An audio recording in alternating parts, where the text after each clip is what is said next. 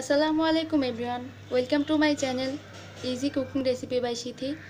আজকে আমি আপনাদেরকে করে দেখাবো ধনেপাতার চাটনি। তো আমি ধনেপাতার চাটনির জন্য এখানে নিয়েছি ধনেপাতা, কাঁচা মরিচ, লেবু, আর এখানে তেঁতুলের টক নিয়েছি আমি অল্প একটু। এখানে নিয়েছি লবণ, চিনি আর বিট লবণ। এখন আমি একটি ব্লেন্ডারের মগে করে ধনেপাতা, কাঁচামরিচ, তেঁতুলের টক আর এই সবগুলো উপকরণ মিশিয়ে দেব। এটা লবণ বেশি একটু দেব না, কারণ আমি এখানে টেস্টিং সল্ট দিয়েছি, বিট লবণ দিয়েছি। আর এখানে আমি লেবুটা চিপে দিয়ে দিচ্ছি।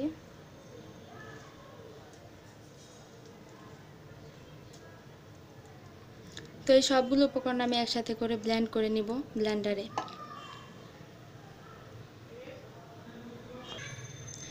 প্রিয় দর্শক, আমি এটি ব্লেন্ড করে নিয়েছি চাটনিটি। তো আমি প্রয়োজন অনুযায়ী আর একটু পানি দিয়ে নিয়েছি এখানে, কারণ অনেক সময় মানে এটা ঘন হয়ে যায় অনেক বেশি, তো একটু পানি দিয়ে নিতে হয়। তো আমি এখানে একটু পানি দিয়ে নিয়েছিলাম, আপনারা প্রয়োজন অনুভব করে পানি দিবেন। তো আমার হয়ে গেল মজাদার ধনেপাতা এবং কাঁচামরিচের চাটনি।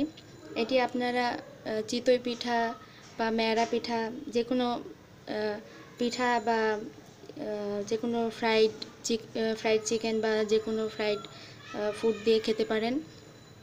তো আজকের মতো এখানেই বিদায় নিচ্ছি। আল্লাহ হাফেজ।